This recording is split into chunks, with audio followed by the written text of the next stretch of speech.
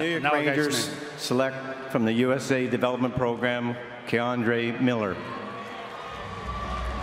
Now this is a popular pick. It sure is. And you cannot capture any emotion better than that.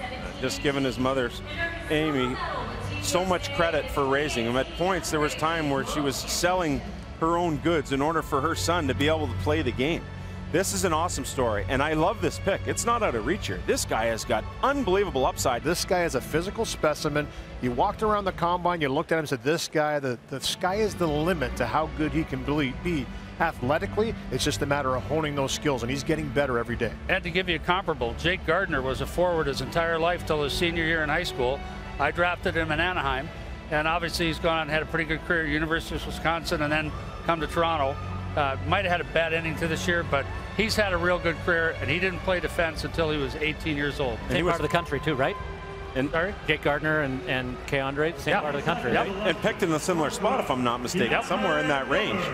Yep. But you know what's pretty cool? Rick Helling, the former Major League Baseball 20-game winner, was his football coach and was a guy who mentored him, a guy who Keandre really leaned on. I know Rick is in attendance tonight, and he'll be just as proud as Keandre's mother, Amy, for this selection right here.